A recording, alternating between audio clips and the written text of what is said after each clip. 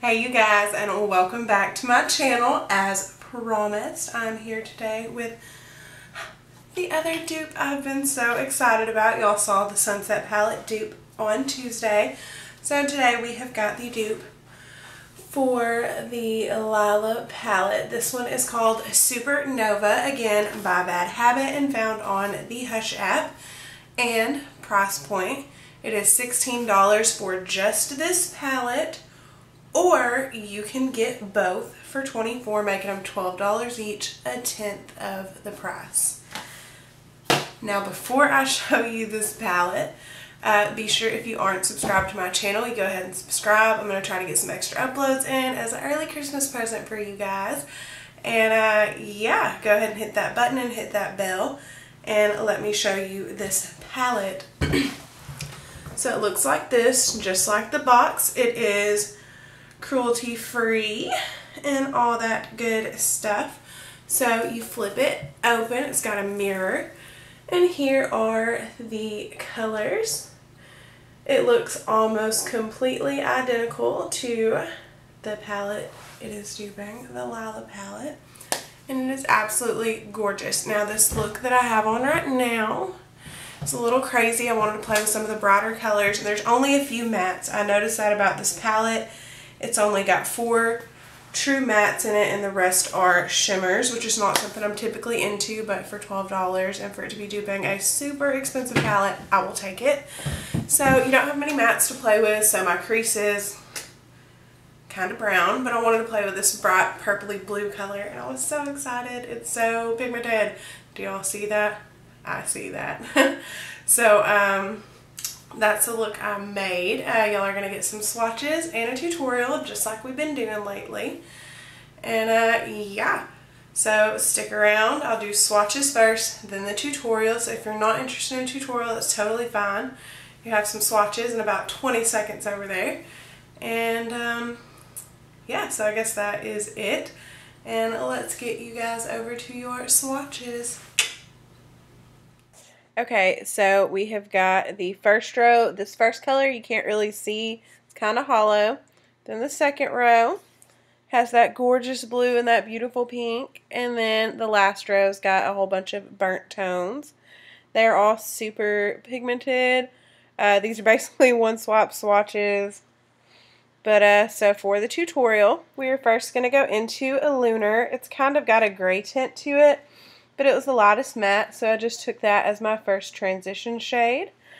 Put it all in the crease and blended it in. As always, I have a little more difficulty with my left eye. That is no hate to the palette. That is an operator error every time. But I just used that as my transition, and it blended out nicely. Then on top of that, I took Interstellar. That is kind of a medium chocolatey brown color. And I just put that a little lower down, kind of in the same area in my crease. And just used it to build up and get a deeper intensity to this look. And I'm sorry, I'm almost out of frame, you guys. I am playing with my angles and my tripod and trying to figure out what in the world I'm doing. But I just took that all over the crease and blended it in and blended it together with Lunar.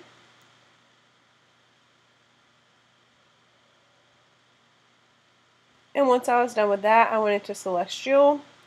That is more of a like burnt copper brown, but it's darker. So I took that in the outer corner and the outer edge of the crease on a flatter brush and tried to blend it in towards the center just a little bit, so that outer corner could be really dark and deep, and just to, I don't know, make everything dramatic, because I'm dramatic and that's my favorite thing to do.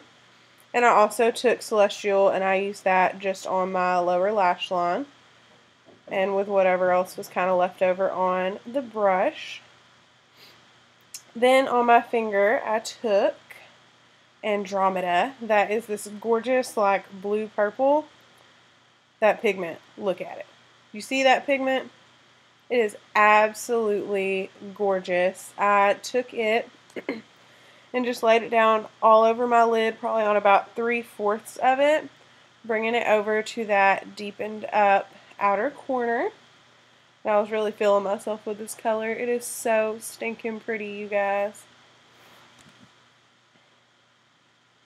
And it just took a little bit of building up to get the intensity I wanted. Then I went back in with Interstellar, and I used this color to blend out the edges of that blue just to make sure I didn't have any crazy harsh lines and to be sure everything went together. Then I took Serious. This is the hollow shade that you couldn't really see in the swatches, and I just put that in my inner corner, and I put it in my brow bone just a little bit to add some highlight to this look.